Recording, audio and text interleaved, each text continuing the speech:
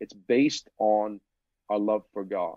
And so for me, I guess that's what has to ultimately drive me. That's got to be at the very core, the engine, if you will, that drives the motor is that my relationship with God. And I'm not doing this for a pay packet at the end of the fortnight.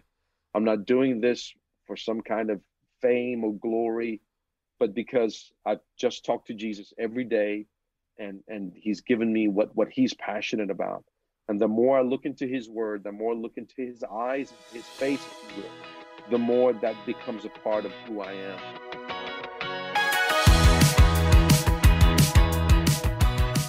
Welcome to the Hacka Podcast. My name is Greg Hackathorn. I hope you all are doing well. I just wanted to share this with you real quick. On Saturday, it was announced that Sydney would go into an even stricter lockdown. Unfortunately, this directly affected where our church is located in the city and where our pastor lives. It went into effect at midnight, so around noon it was decided that we would pre-record 2 services for the following 2 Sundays. We were able to get a small team there by 4 p.m. and spent the next few hours recording. It was amazing seeing our team operate in faith under such abnormal circumstances. It is a testament to the leadership of our pastor. And that is why I'm very excited to share this conversation with you that I had recently with this great man in my life, Pastor Stan Harvey. I cannot tell you how much of an influence he has had on my family and my ministry over the years, and I'm sure you will enjoy getting to know him through this episode. Stan Harvey is the senior pastor of the Pentecostals of Sydney and currently serves as the Overseas Missions Director of the UPCA. He previously served as the Australian Home Missions Director as well. He is a powerful preacher who has ministered in countries all over the world. He's a leader's leader, and I've been blessed to serve under his ministry for the past 12 and a half years. I know you will be blessed by this conversation. Well, welcome to the podcast. Thank you for joining me today. Thank you, Brother Greg. It is an honor to be here on the Hacker Podcast, and I appreciate the opportunity. The opportunity. Oh, man. Well, I'm just grateful that you made time out of your day, out of your busy schedule. I know we're in a bit of a lockdown at the moment, but I mean, being a pastor of a large church, I'm grateful that you set time aside for this. Well, I'm so pleased and happy to see a lot of our younger leaders like yourself, like younger preachers that are utilizing all the means and technology available to get the word out, particularly with this particular forum on podcasts is so popular nowadays. And I myself listen to podcasts all the time. And so it's exciting to see this one going ahead. Awesome. Yeah. As you know, I'm a big consumer of podcasts as well. So I wanted the listeners to get to know you a bit. A lot of the listeners of the podcast would be members of your church or would know you. But obviously there's more to the story than what's presented on a Sunday or what they may know in casual conversation with you. So if you wouldn't mind giving us a bit of a background of you growing up and what that was like. Yeah, absolutely. I was born in the Philippines. My biological parents are obviously Filipino. Back in the 70s, I was born in. And at a very young age, my parents had separated even as a baby. I don't ever recall them being ever together. And at a certain age, I think I was about 6 years old, my mom remarried my stepfather, who is originally from Australia, was working in the Philippines and was working in the same company as my mom. And so they got together, they got married. And as a result, her second husband adopted my sister and I. And that's where we took on the name Harvey. It's a very Anglo name. It's not a very Filipino name. But we immediately became Australian citizens. And even though he was an Aussie, he's actually from Queensland. He's a Queenslander. I'm sorry to hear that. Vietnam. Yeah, exactly. Although he doesn't have much fondness for Australia at all. He always spoke of Australia as he would never live here. And he actually educated himself in the U.S. After the Vietnam War and was from the U.S. for a long time working there. And so he was a bit like a Mel Gibson as a Mm. result of his work. He was an Aussie with an American accent, and yeah, and he was, preferred to live in Southeast Asia, where we were for the most part of my upbringing. And then when I was about 6 or 7, we moved to Singapore, and we lived there. And I grew up in going to school in an international school that was dominated, I suppose, by a lot of Europeans and North Americans, and that became my community. I was part of the what we would call an expatriate community, and so that's where I spent a lot of my formative years. And in that time, growing up, um, my father, my stepfather, he was having fought in the Vietnam War. It kind of messed him up psychologically. Mm. He had a lot of issues. He was a very big man, over 6'4", and just very, very antisocial, very mean. And so we were not allowed to speak, our native tongue, Tagalog, which is where I lost the use of it.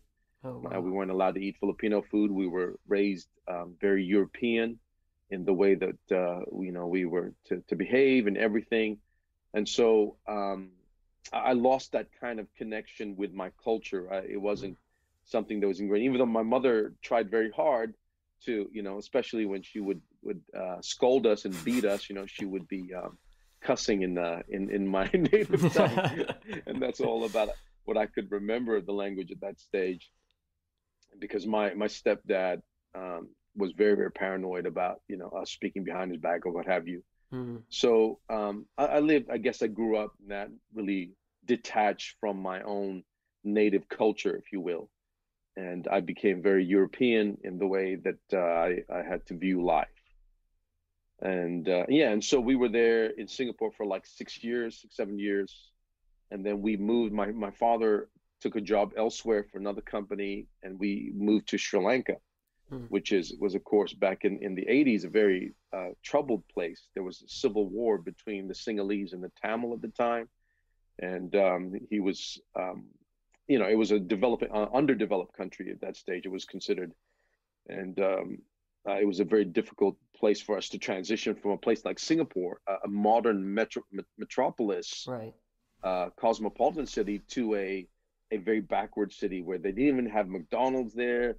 And for a 13-year-old, that was, very important. There was, I think, at that time there was only one hamburger joint, and their hamburger patties were laced with curry Oh, in the meat, and oh which was man. horrible to me. And so there was one mall when there was nothing much in the mall. It was like a very very bare, very sparse as far as things to do and things to buy, particularly for teenagers.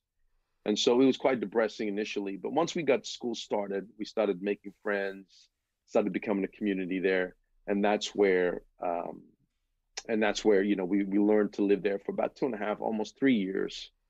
And I really enjoyed it. Actually, it's a beautiful country. Physically, it's one of the most gorgeous beaches that you will find. Aside from obviously the military violence that was taking Mm. place around, it was a really, really lovely place. And so when I was about 16, and I guess this is kind of taking me into to Australia, just as I turned 16, my sister was my mom sent her to Australia to live with my mom's brother here in Sydney, because at a young age because my father kept our home like a military camp. He was so strict. He would come into my bedroom every day and just kind of inspect my room, and if my clothes were not lined up properly in the wardrobe, they would end up on the floor. I had to redo it all again. He Oh would check my man. bed to make sure there was no creases on my bed sheets when I would do my bed. And this one time, I remember I was so tired I slept in. It was during the school holidays, mind you. Hmm. Oh, it was about 7 in the morning. I'd slept in, and he grabbed me. He grabbed the whole mattress with me on it, and he slammed me against the wall.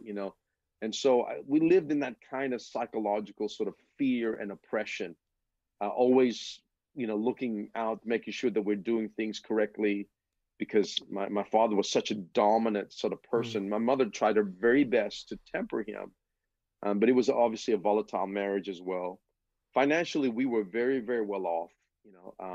We went to the most expensive schools in the cities in the countries that we were living in, but we lived in a, it was a bit of a nightmare. It was, to me, what I would find out later on would be considered psychological and emotional abuse. Wow. And so, because we were in that state, my sister and I were quite rebellious, but we had to do it, subversively, Mm. and so we would start clubbing, going out clubbing. We would sneak out at night, even though, I guess the rebellious part in us, my sister was 16, I was about 15 at the time, and I started very young age doing alcohol, drinking alcohol, drugs, smoking cigarettes. Started smoking at 13, And this was all in and Sri Lanka? this was mainly all in Sri Lanka. I actually started a little bit in Singapore, Okay. and but it really came to a full sort of experience, to in Sri Lanka. Mm. This one time, my sister got caught by somebody saw her in a nightclub from one of my dad's friends, and he told my dad.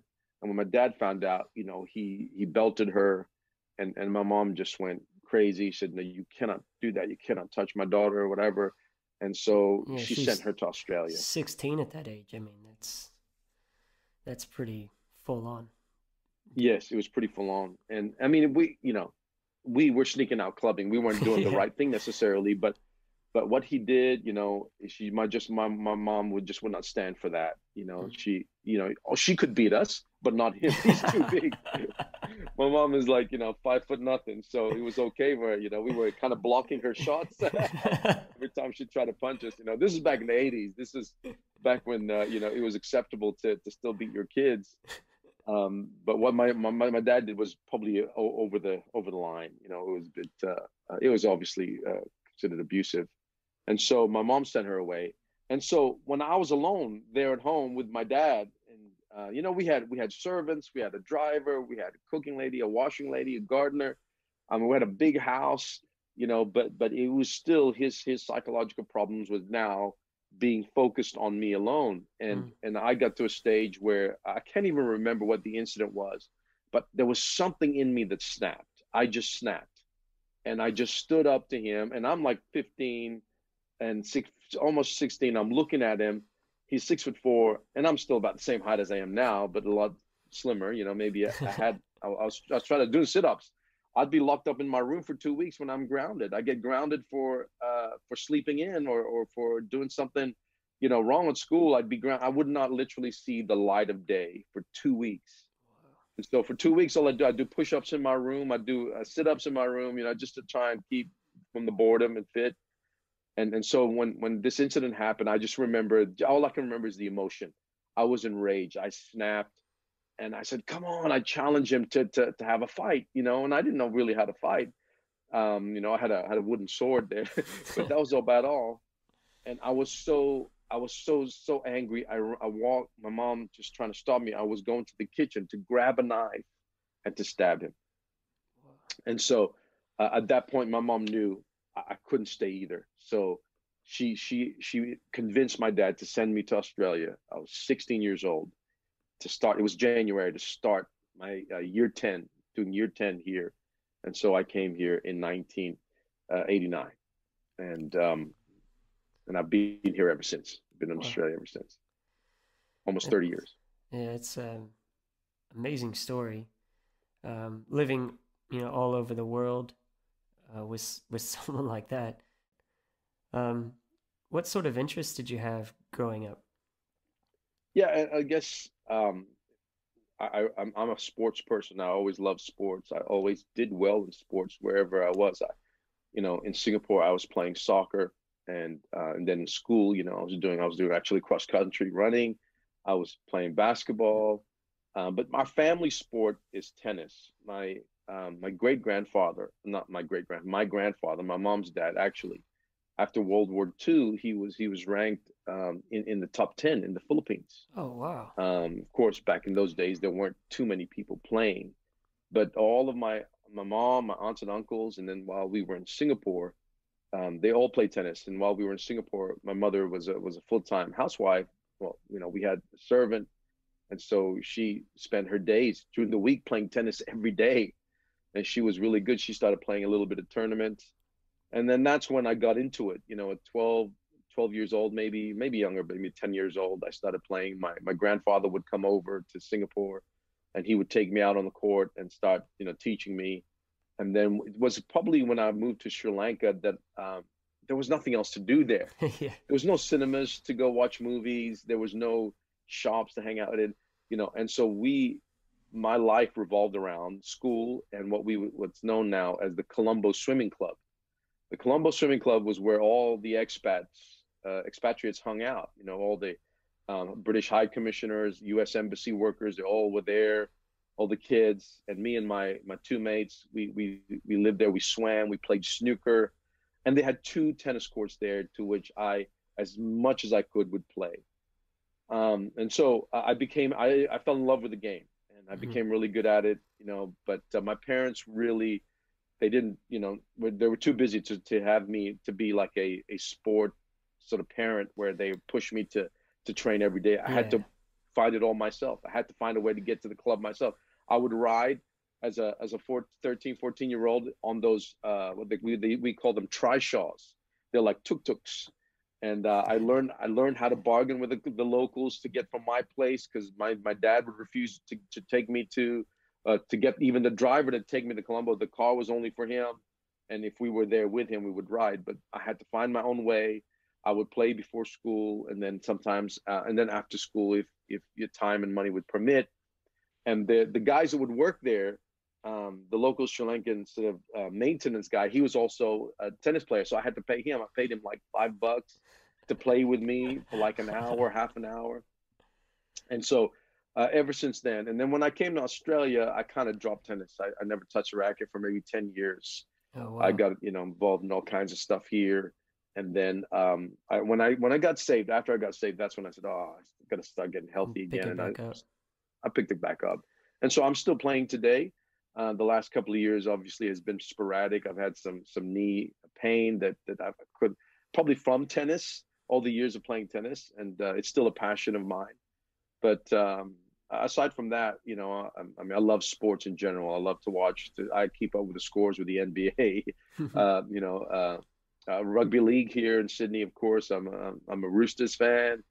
And how I became a Roosters fan, I don't know. I guess the first place I started hanging out with friends was in Bondi, Mm. and so I just adopted that. Even though I was living out west, where Penrith Panther should be, every weekend I was in Bondi Junction, because that's where I had some friends that we had met in Sri Lanka, and they were living out there, and we would go clubbing and stuff in the city, and we would stay at their place in Bondi. So, but yeah, sports is a big thing for me, but and I have to try and curtail it and control it, because it could consume the hours of my day. Yeah. Because any sport, even European sport, if it's soccer, Yeah. Especially cricket, with global sport. I mean, there's just sport on all the time. all the time. If you're into, like Commonwealth nation sports, like Australian, British sports, and U.S. sports, and we're in trouble, bro, because it's like all year round. All year round. And I became a bit of a cricket tragic from Sri Lanka. And Sri Lanka, Mm. their Of main course, sport yeah. is cricket. And so if I didn't learn the language, then I wouldn't be able to get along with a lot of people there. So Yeah. I to this day I still love cricket. Yeah, I mean, you have to adopt the sport. If you're a bloke moving somewhere, you have to adopt the sport. So, I'm Exactly. into rugby and cricket and all that because I want to be able to talk to my friends about something besides church. So obviously you weren't raised in church. That's quite apparent by your background. How was it that you came to the church? So when you first started attending the POS, you've only ever attended this church, but it wasn't the POS then. It was over in Belmore, Grace Tabernacle. How did you find yourself in Belmore? Yeah, I think, well, obviously, my mom, when we were living in Singapore, Sri Lanka, she actually took us to the Catholic Church every Sunday. She was quite consistent. She was very faithful in taking us to the Catholic Church. And all the years growing up, I still, even going to church, I knew that there was a God, but I just didn't think he would be, relevant and personal. And the questions were just so overwhelming about whether he was really, who the God that they talked about in that church said he was. And um, having been there in the situation that I was in back in Sri Lanka when I was locked up, as it were, like a prison, being grounded by my dad. I remember praying. I remember praying to God and saying, God, if you're real, please help me from this. This is not what a teenager should be living. I knew that. And so when I came to Australia at 16, then I was like a bird out of a cage. My parents were not there, having been sort of oppressed for so long and not having any freedom. I was virtually like a bird out of a cage. And my uncle, who was a very lovely man, a good man, couldn't control me as a 16-year-old young man. I wanted to taste and see everything. Mm. And so I went sort of haywire in the world. I went, drinking and doing drugs and got into the nightclub scene. I was into dancing. Like we got into that. That was like, back in those days, it was really popular, the MC Hammer style, Bobby Brown called New Jack Swing, the Running Man stuff. That was the stuff we were doing. And I made some money out of it. We were doing shows. I was on a music video. I did a Wow. Coke ad, which I don't know where it is. But it was just, it wasn't like a career I was pursuing. It was just more of a thing we enjoyed. And our whole purpose in life was just to get wasted from alcohol and drugs and to live an immoral life, um, picking up girls. That was like a competition between the guys that we're hanging out with. And so at 18, at the age of 18, 19, my brother-in-law, who's my brother-in-law now, he wasn't back then, but Brother Mo, he started going to this church in Belmore, and he started coming with his Bible, started sharing to us. And I remember the first time he came, we were just so determined to get him out of this. We were just sort of testing whether it was real, and we were just trying to. We thought it was a cult, get this guy out of this church.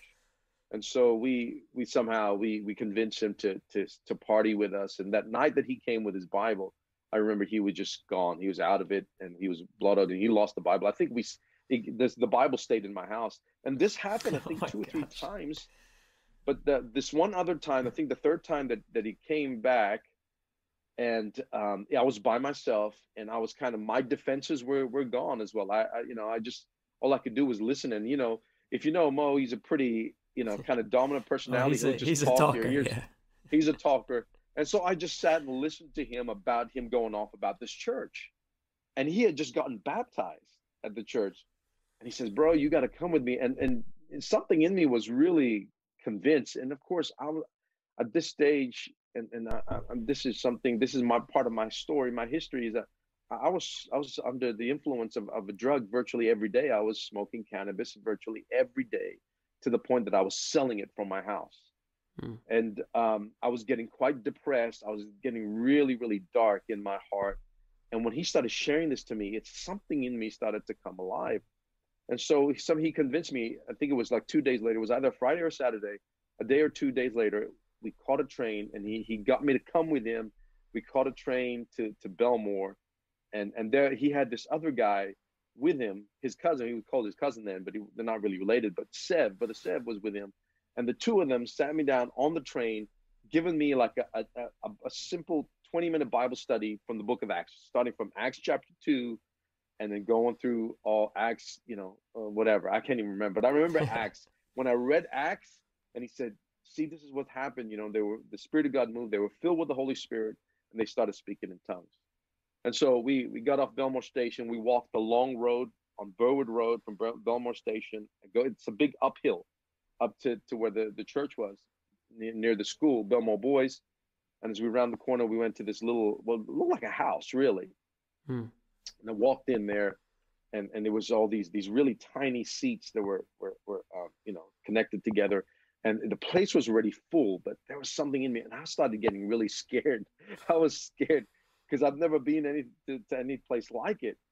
And then they sat me in the front row, and all I can remember was just people were going crazy, worship, dancing, but I could feel that there was something in this place, and I couldn't explain it. And at the same time, in my mind, was going through those scriptures that they had just showed me in Acts chapter 2 about getting the Holy Spirit.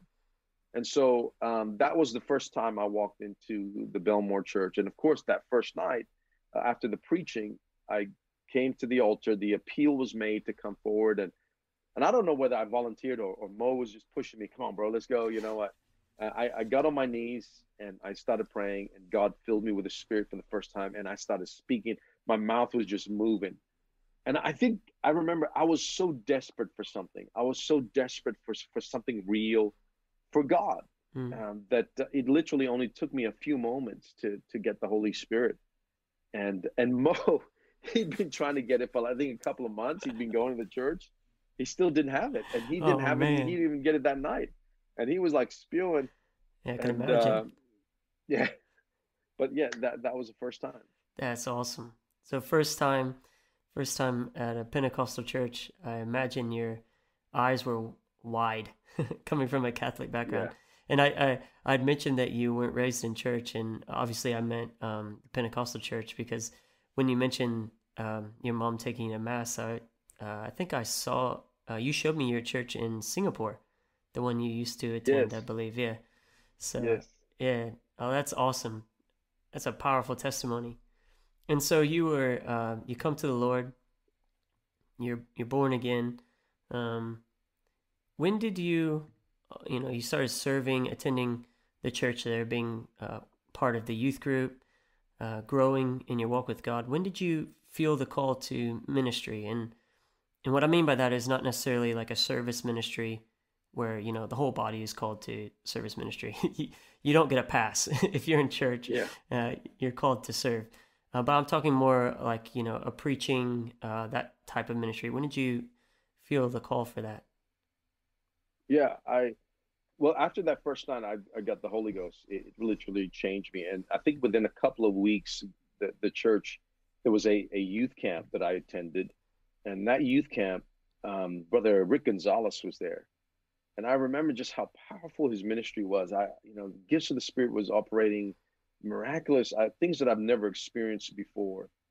And as powerful as it was, to be honest with you, I still had so many issues, from my upbringing, and I had so many weaknesses. And then immediately, or almost immediately, I started a relationship with a girl that was not in church, and sadly, after maybe about 2 months of trying to become a Christian, I left. I backslid. I just couldn't do it. And at that stage, I hadn't even been baptized. And so it was, I just thought it was so hard. You just couldn't do it. And I was living a double life with this girl. We weren't not living a godly relationship. It was not a healthy Christian type of relationship. And so I found myself I stopped going to church, and I went back to, as what the scriptures would call, the beggarly elements of the world, back to the dog that's gone back to its vomit, if you will. I was back doing drugs and stuff, but and I was away. I didn't come back to church for maybe about a year, and in that year, I think I grew much worse than I was before. I Hmm. started, hearing voices. I started becoming paranoid, and I think it was from all the drugs. And I was at a point where I was having a psychotic episode, and this is what made me come back to God. Was I thought I was going to die.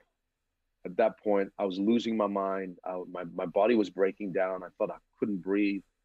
And I don't know if whether it was my mind or it was really happening, but my mind was so messed up with the drugs that the next day I rang again. I rang Mo, my best friend, and I said, "Bro, are you still going?" He was still going to church. I wasn't, and he said, "Yeah, I'm still here." I said, "Look, I need to come to church. I need to get baptized." And so I came to church that Wednesday night. It was a Wednesday night. Brother Slack was preaching, and they had just moved. They had just literally moved. It was like maybe a couple of months or weeks into the new building in Campsie, Hmm. and I got baptized. And then from there, I decided that I need to be full on in God. I cannot live one foot in the world and one foot in church. I have to be, because I tried that and it didn't work. And Yeah. and that's what they told me. They preached to me and said, you've got to be full on or not at all. And I remember hearing a message.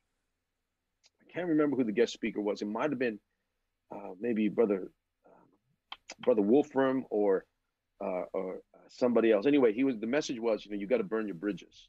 In Hmm. other words, once you cross your bridge, you've got to burn the bridges so that there's no way you can cross back. Right. And so that for me was a turning point. And we had the first turning point that year in Camp C. And I think that was maybe the message that was one of the messages preached at Turning Point, was that you got to burn your bridges. And so from there, I became full on. I just said, I'm cutting myself off from my worldly friends, and I'm just going to be full on in church. And then just, I guess it's a long way to answer your question about feeling the call of God. I remember when I started joining the Connect group, it was led by Brother Sam and Sister Sala Bolivosa. and I actually moved in with them for a couple of years because my mom had divorced my father, and now she was with another guy who is her current husband today, Brother Ray. Mm. And they were together. They were not born again at that stage either. And I said, there's no room for me because his son's there and my sister's there, and so I had to find a place. And so I immersed myself completely with the community of the church. I knew if I'm going to survive, and I at that stage I thought I still had psychological problems from the effects of the drugs. Mm. And so at that stage, I said, I've got to give my all to this. And I remember one of my early small groups, Brother Sam asked me, he gave me a week to prepare. Can you read a scripture and share for 10 minutes? And I remember getting up and reading the scripture. I was so nervous. There was only like maybe 8 people in the group. I was so scared. I was so nervous. When I read the text, I said maybe one sentence, and it literally lasted for a minute and a half. And they were looking like, okay. And I was so nervous, like my voice was shaking, my knees were shaking. I said, and I sat down and I was like, oh man, that was pitiful. And so at that point, I never had any aspirations or thoughts that I could be called. I just did it because they were asking me to do it. And then Brother Sam and Mo as well was started giving me some pointers about how to share the word, how to read. And then the next time I did it, it actually I was a lot better. And then I think maybe a few times on, and I guess what I'm saying is I don't know the exact moment, or I feel like God gave me an audible voice to tell me that He's called me to the ministry. I think it was one time when I shared, and I saw that it was affecting people. Mm. People started crying, people started praying, and I said, "Man, maybe this is what God wants me to do with my life." Right. Because I didn't know what I was. I was working in a warehouse. I was working in an office. I didn't know exactly what my career. I didn't have any particular ambition. I knew I had to get re-educated and try to further whatever career. But at some point, when I felt like God was using me, I felt like God was speaking to me about messages that I was giving. And when I gave those messages, something inside me was saying, this is what you need to do.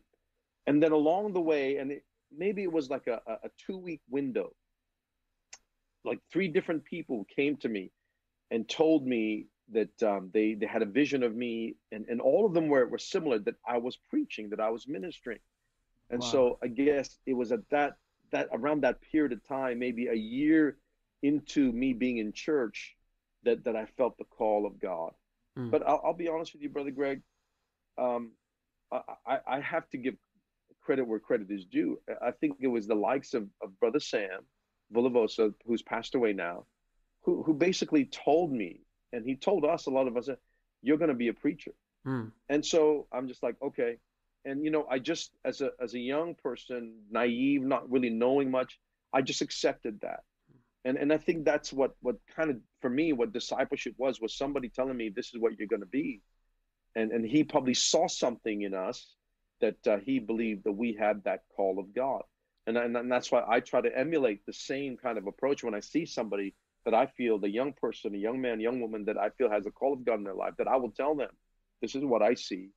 And so I guess it was around after about a year of being in church that I felt this pull, this Mm. compulsion to that this is what I need to give my life to. Mm. And so, yeah, That's awesome. And yeah, it just goes to show you how important it is to have those people in your life that are going to speak into your life. But also small groups. Why small groups are so important, because especially in a bigger church, it gives people that opportunity to minister to a smaller group of people, build that confidence, and see where God will take them. Because you didn't know that ultimately you'd be preaching at conferences and pastoring at church and doing all these sorts of things when you're speaking at a small group. But you just made yourself available, and you had a leader there that was willing to use you. That's awesome. exactly.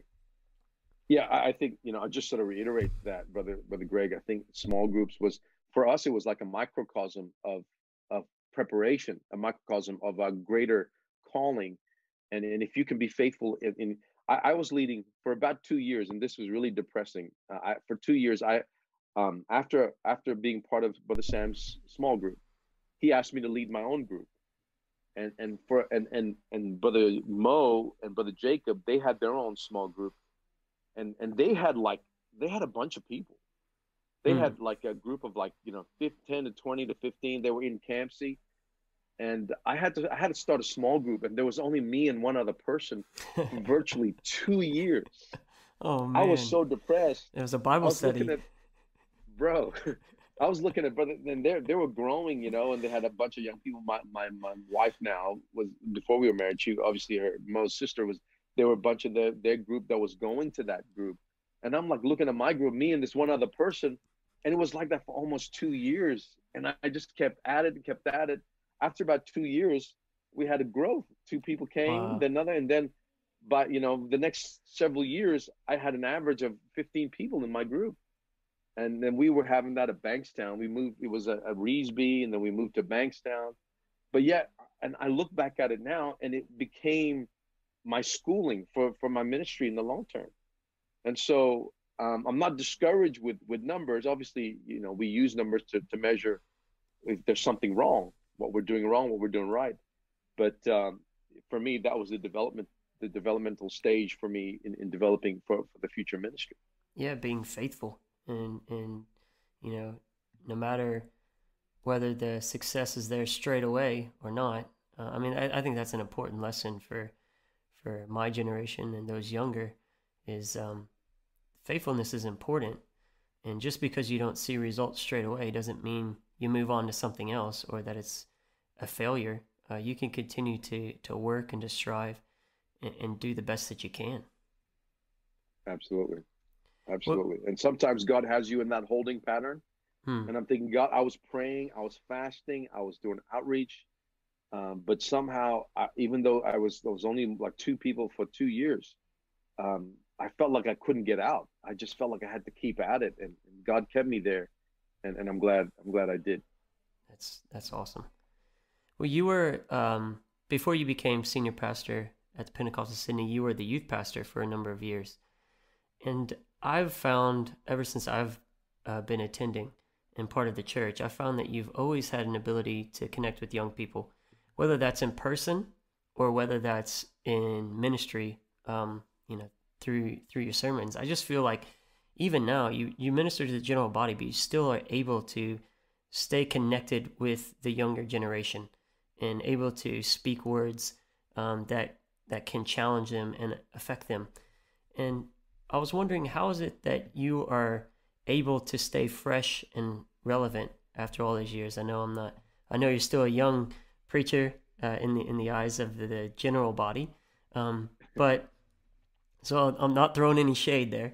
Um, but how is it that you're able to stay fresh and relevant? I mean, you've been ministering to youth and then as the pastor for what 15, 20 years now. Yeah, I think I've always had a passion for youth ministry. Probably, maybe because part of it is my personality. I guess I'm quite a young sort of personality. I love to be, I guess, youthful and joyful in the way that I approach, relationships, and I like to have fun. But I guess part of it is also because I guess I was saved at a young age, and because my teenage years were so tumultuous. It was so.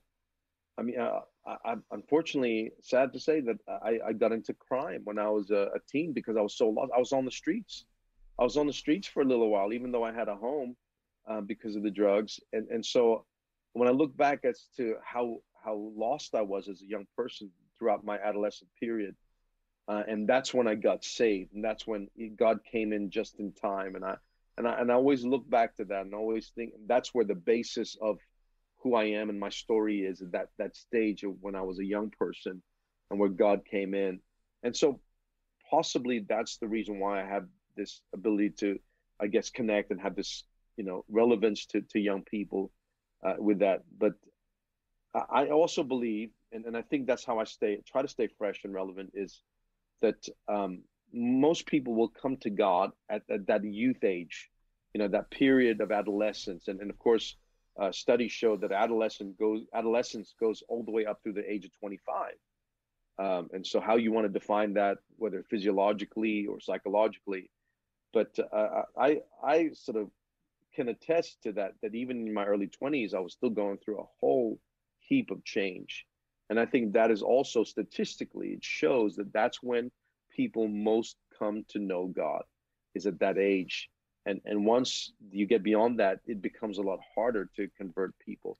And so that's, I guess, the basis of my approach to ministry. We've always been, as a church, Brother Slack has always emphasized evangelism, soul winning, discipleship, and that's been the identity of our church, the Pentecostals of Sydney, as long as I have been in church.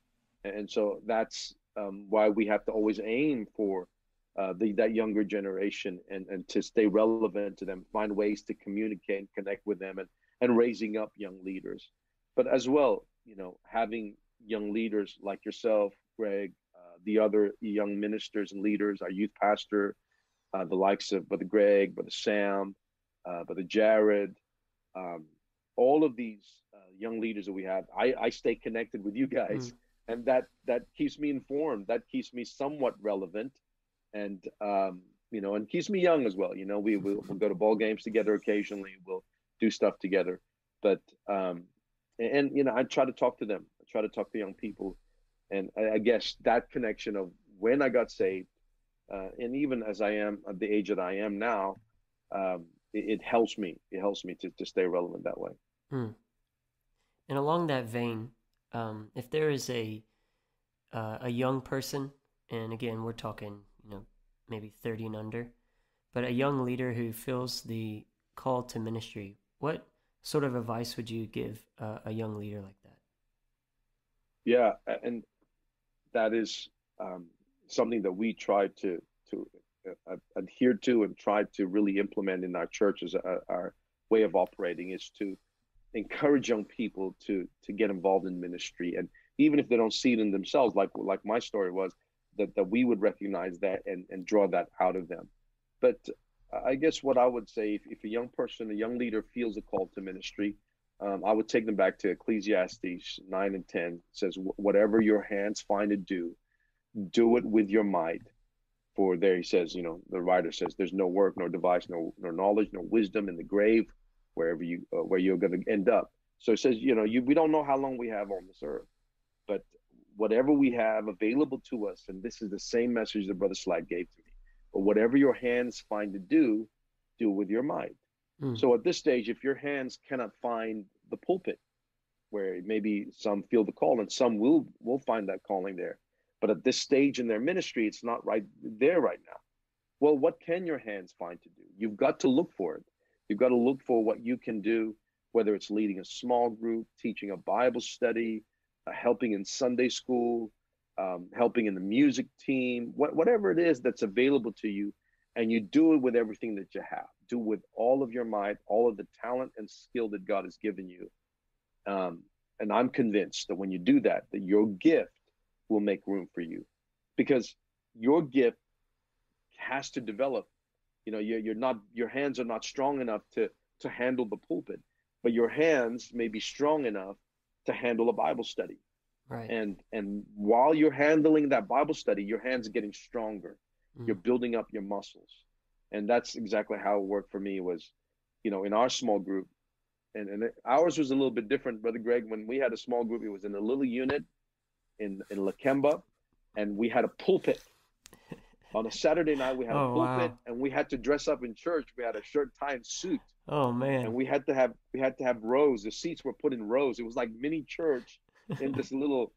I think Brother Slag would have had a heart attack if he saw it. But we treated it like church, and it was again part of our development. And so you've got to find whatever you're able to do. If the door shuts to you, or about when it comes to preaching in youth ministry or leading a connect group, but yet the door's open for you for Bible studies. Don't get frustrated with what's not open, but whatever you can find, do it with everything that you have, and God will make room for you. That's right. It's so important that that in the season while you're developing, that you don't focus on where you want to go. It's important to have that in mind, right? If you feel the call, it's important to keep your calling in mind through your day-to-day, through your spiritual development, and so on. But if you focus so much on that, you can miss so many opportunities that are there for you right now to strengthen the body, to help the church, to be the best that you can be as a Christian right now, as a leader. Exactly, exactly. And I think that's the key to longevity as well, is if you focus too much on what's too far ahead. Now we all have to have goals. We have to know where the finish line is. But this is what how I learned to survive in cross country running. You're a far more greater expert at running than I am, Brother Greg. But I remember there was only two of us from our entire school that was asked to run the cross country. Me and another Aussie guy in our international school back in Singapore, and we were competing against all the other international schools. And when I started running, I said, man, it is so far. I said, how am I going to survive? And for me, the way I learned to survive was just focusing on little incremental steps. If I could just get to there, and also focusing on my rhythm to make sure that what I'm doing, how I'm running my strides, the pace, the tempo was something that's going to be sustainable because it was comfortable to do at that stage. I wasn't going to go full on and then die after about 500 meters. And so I think, Right. yeah, whatever you can find to do right now, you can do it comfortably in a sense. I mean, you're still doing it with everything that you have, but you're doing it in a comfortable sort of measure and a comfortable tempo that you can know is sustainable for your weekly routine at least. Yeah, that's awesome. It's awesome. Well, when I first moved to Australia, this would be end of 2008, beginning of 2009. You and your wife were so kind to me. I remember my first general conference, the 2009 general conference. We had met a bit, but you guys made time for me. And now that I've been going to general conference for so long, it means more now looking back. But you guys made time for us to get to have a dinner with Steph and I at that first general conference, just you and Sister Robin. And you guys have always been so kind to me, welcomed me with open arms to the POS. And I remember when you were voted in as the senior pastor, this was in 2009 as well, you were quite young. Now, when I was there voting for you, I didn't feel you were young because what was I, 21? And I think you were, oh no, I was 20. I was only 20. I believe you're around 36. So you're only a few years older than I am now. You had a young family. You just had your second child. He was only a few years old, Joaquin. And then later you'd find, I don't know if you knew when you were elected as pastor, but you found out that he has special needs. How have you been able to balance all of this? Because pastoring by itself is very difficult. And then you throw into the mix a young family, and then also now your son who has special needs. How is it that you're able to balance all of this? Well, I think that's a great question. And, I guess just giving it a bit of context to leading up to 2009, a couple of years before that, I had been for 2 years the assistant pastor along with Sister Gina with a view to me becoming the senior pastor. What happened was leading up to that, we had a terrible situation in church. We had a church split. And that was so horrible. That was so terrible. The experiences that we had, I never felt anything like that in all of my years in church.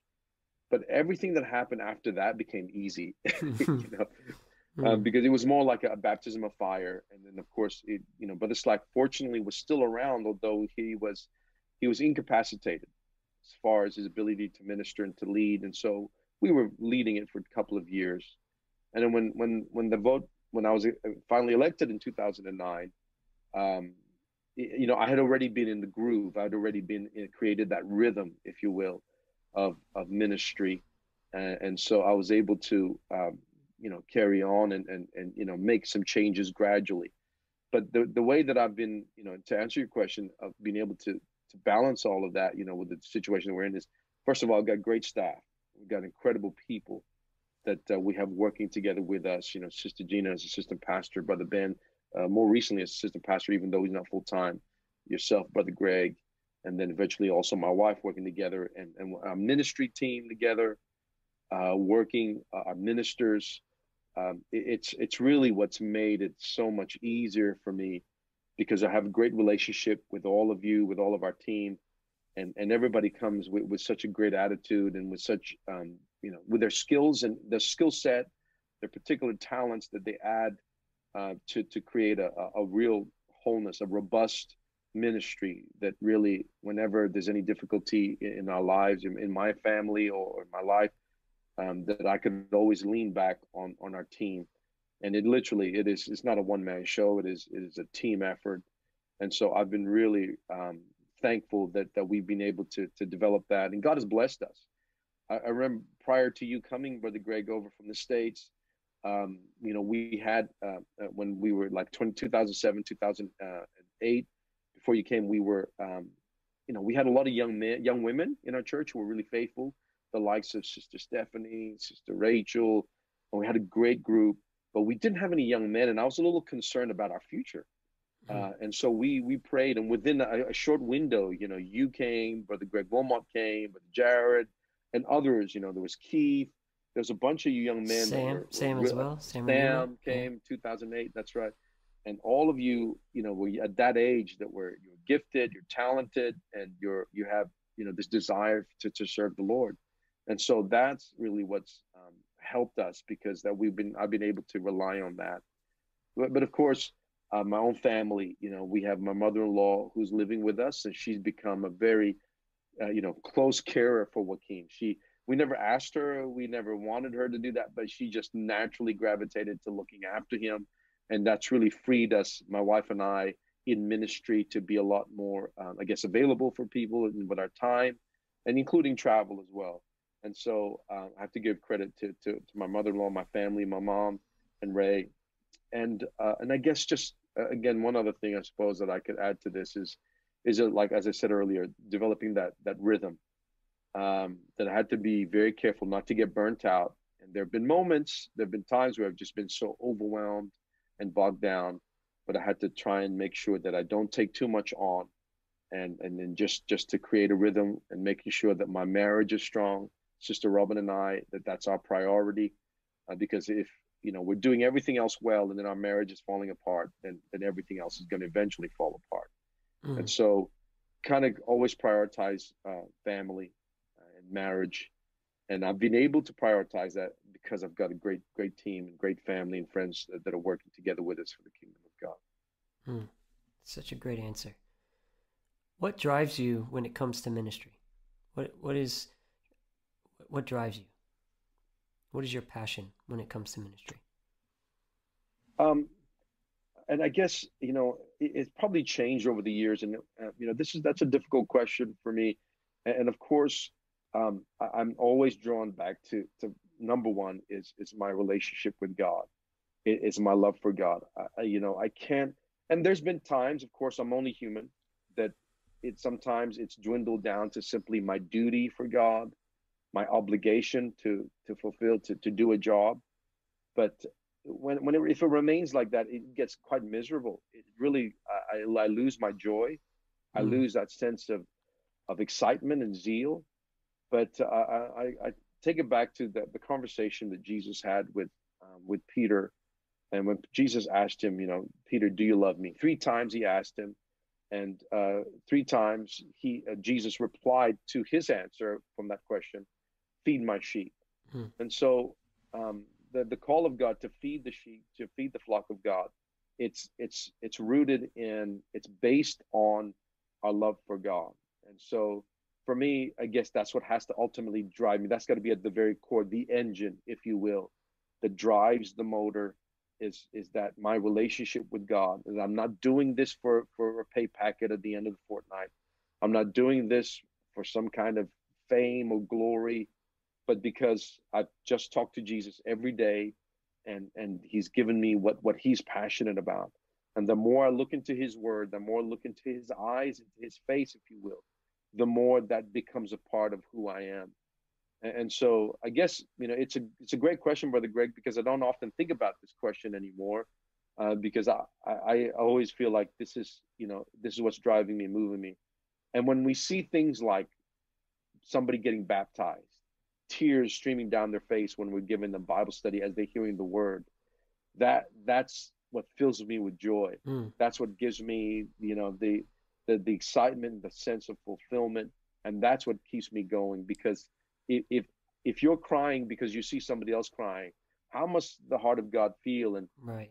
you know, and I've talked about this at length for over many years, is the fact that when I was young in the Lord, I didn't cry very much. When I was getting in church, I was quite emotionally a bit dull, if you will. But as I'm getting older, and I guess I'm getting closer to God as well over the years I've been walking with Him, that's become less of an issue for me. I start to feel more and cry a lot more and more naturally, I guess, Mm. not putting it on. But yeah, the heart of the love, my love for God, to love Him with all my heart, soul, is what drives me. And then seeing people like you and I, who were lost, like I was, like you were, coming to God, and seeing that. Amen. I know this is a bit of an aside, but you just briefly mentioning the tears reminded me of a powerful story of, I think you told this before, a testimony. You said that when you first came to God, you would never cry, never. And you'd see people weeping in the altar, and you're like, God, why don't I cry? And you said there was something happened with the Philippines, where Yes. that testimony about. Would you mind sharing that? Not at all. Yeah, this is one of the, I guess, and I don't know, I forgot to talk about it earlier, but this is a key, a milestone, or a key event in my life that's really changed me. Was after a couple of years being in church, I went back to the Philippines. I flew over for my grandfather's funeral, and while I was there, I visited the nearest UPC church to uh, my grandfather's house, and it's kind of where I grew up when I was a kid before I left the Philippines. And when I went into the church, it was just a small church, and like cement floors and walls. It was very, very plain, and their pews were just literally just wooden benches. And as soon as the song service started, I just started crying. I just started bawling, like almost uncontrollably. I was almost embarrassed because in church in KMC, the Spirit of God is just powerful. I get excited and stirred, but I'm not crying, You never and cry. Yeah. I would often think of sad stories to make myself cry. Think about starving kids in Africa and Oh my Asia. goodness. And just to make myself cry so that I would be more normal like everybody else. Like my wife, she's just like a tap, just turns on and just flows. But at this particular service in this church in the Philippines, I just started crying, crying, crying. And then, I didn't even know anybody there. I wasn't familiar. But then I came to find out when I spoke to the pastor at the end. He asked me who I was, my family name, and he goes, "Oh, is this your auntie?" So I go, "Yeah." He goes, "Oh, I remember you." He said, your auntie was a member of this church. My aunt, my mom's oldest sister, who now lives in Canada. Um, he said she used to bring you here when you were just a little baby. You were just little, and we used to pray for you. Wow. And then I had these vague memories of going to a Sunday school where they gave us like ice blocks, and that's why it made me remember it, because it gave me excitement. And I knew they don't do that in the Catholic church I was going to, but I remember that's all I could remember. And it just dawned on me. It was my aunt was a member of the United Pentecostal Church of Australia, and not Wow. Australia, Philippines. Philippines. And Yeah. I never knew, I didn't have any inkling of that whatsoever. But somebody in my past, when I was a kid, was praying for me. Mm. Somebody who knew the truth, somebody who had a revelation of the one God. And my aunt she was the lady that took care of us before we left the Philippines, because my mother was working. My mother was going to the city. It's like a 1.5 hour drive. And my aunt would be with me and my sister the whole time. And she would, I remember, give us little Bible studies, little picture, those picture Bibles. And as a kid, I remember she would show us the stories of hell, of people Oh going my into hell. And I goodness. remember, yeah, I'm like 5 years old, and I'm like, I don't want to go there. I was so scared of going to hell. But those were seeds that were planted in my life, that even though I never went to Pentecostal church before coming to Belmore, in fact, I had gone to a UPC church, not just an apostolic church, but a UPC church when I was a little kid. And it took all of that time, and took me through all that journey for God to bring me back. into a knowledge of Him. And so, That's yeah, it to amazing. me, it is an amazing story. I love that story, and I was trying to figure out if we could figure a way to get it into this, and I love that one. Every time you share it, I just, yeah, I love it. What excites Amen. you about the church in general in 2021? I think what really excited me this year was when we opened up. When we opened up the church, that I was scared. And of course, to be honest with you, there are some that didn't come back. But when we did open up, our services were almost immediately. It was full. We are having uh, great attendances, and new people were coming. And even throughout the lockdown, and we're in a lockdown at the moment, but even throughout the lockdowns last year, and of course, Australia was almost pretty much getting through last year unscathed as far as rates of infection was concerned. And so we were, for the most part, open. But even in the lockdowns, people were still giving. We had the biggest year for our giving, and which shows to us that people still, it's one of the simplest sort of expressions of faith, was that people still were committed to giving to the things of God. I Mm, always felt that it would probably want to be the first things to go, but the opposite happened. God actually blessed us, and so that's kind of what's encouraged me this year.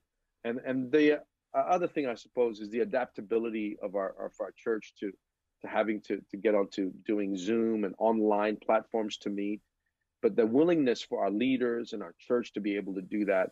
I think that's what's really encouraged me and giving me hope. mm, And that as we learn to roll with the punches, as we learn to adapt to circumstances, we know that this is not going to be forever. But there's also an excitement that's built up, and I'm really looking forward to when this thing dies down, and whatever. And I don't want to talk about the situation with pandemic, but when we are fully open again, I am confident that there's going to be a great revival, a great move of God, because I see mm. this more as a lull in the storm. Before the storm, there's always a hush, there's always a quietness, there's always a lull, and I'm going to see this as a lull, and I'm going to do our very best as a team to get an incredible move of God, because again, this is also a sign of the last days, that we are nearing closer to the second coming of Jesus. Man, what about the church in general? So that was more specific to the POS. What excites you about the church in general, like say Australia, the region, the world, the global church? What excites you about, say, the Pentecostal movement in 2021? Well, I think what excites me is that the church's readiness, and we are getting an incredible amount of, even in the last 12 months, an incredible amount of people looking up our churches. They're wanting something real. They're wanting something that is tangible. They don't just want religion. And what excites me is that we're seeing people. We're starting works all over the place. We're seeing new churches starting up. We're seeing people stepping out in faith, and going into new areas, going into new territories. And we're continuing, even despite the pandemic, we're continuing to see more and more souls hungry and thirsty for the things of God. I'm excited to see, even in our local, within our area, within our region of Asia and the Pacific. Yeah, it's pandemic is going through some of those areas. Like at the moment, Indonesia is experiencing a terrible time with the coronavirus.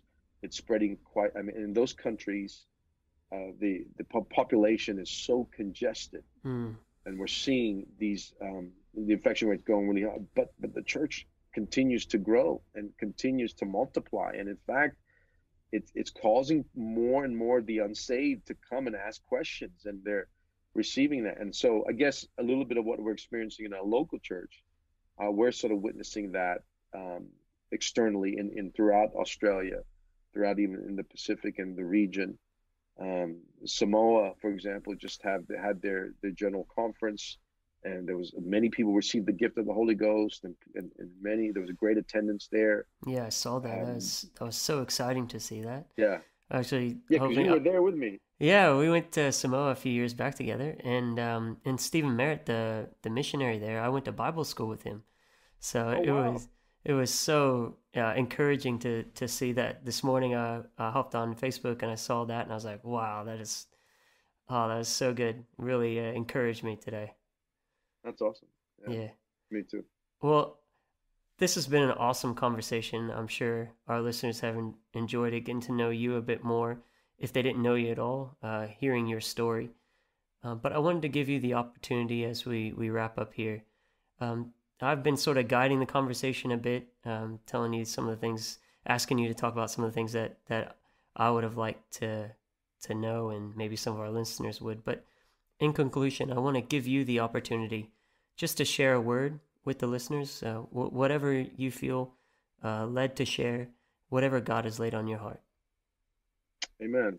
Well, thank you, Brother Greg. I appreciate this time, opportunity to share a little bit of my story. But I've been on meditating on these last two verses, in 2 Timothy chapter 1:6, and couldn't get away from this thought. And it says, "Wherefore I put you in remembrance." This is Paul writing to Timothy, that you stir up the gift of God which is in you by the putting on of my hands. So he's referring to the gift of the Holy Spirit. And he says, "For God has not given us the spirit of fear, but of power and of love and of a sound mind." And I couldn't help but thinking just how, with all this happening at the moment, and the way that mainstream media is putting things, and of course, it's easy for us to just ignore it. But sometimes I feel like fear can sort of trickle through our spirits, through our minds, just from sound bites, from reading headlines, from things that we hear on the media, on the mainstream. And it has a way of just trickling in to accumulate a sense of fear and panic in the hearts of our people. And while it wasn't so bad last year in that, we were able to control the infection here, in recent weeks, this last couple of weeks, I feel like that fear has been sort of trickling down in the hearts of our people. And I want to remind us that we, out of anybody in this world, we are to be the most courageous and bold, that we are not to fear sickness.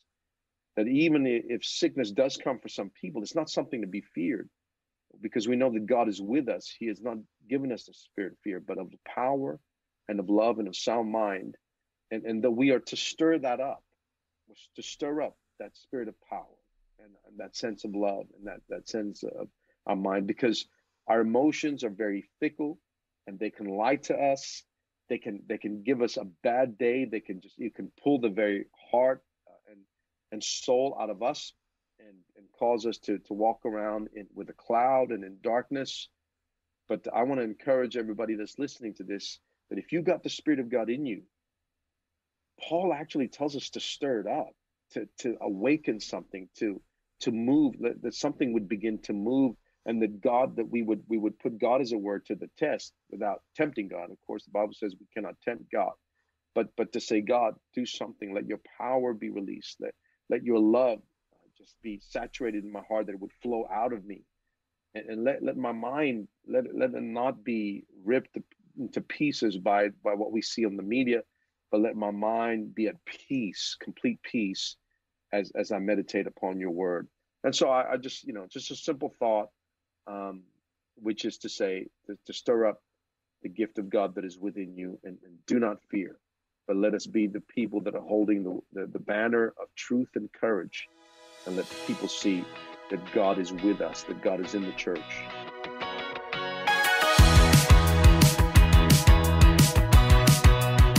I don't know about you, but I left that conversation inspired. I have always been struck by the humility of my pastor and how he easily relates to people despite being in the ministry for a number of decades now and being a leader of the movement in the Asia Pacific region. If this blessed you, please share it with a friend and encourage them to follow the podcast. We are on Apple Podcasts, Spotify, YouTube, and a number of other platforms. Just search the Hacka Podcast and you should find us. We have a bunch of content that we have been working on during this lockdown, and I'm looking forward to sharing it with you all. If you have time to rate and review the show where you listen to it, I would greatly appreciate that. Thank you again for your time today, and we look forward to seeing you next time on the Hacka Podcast.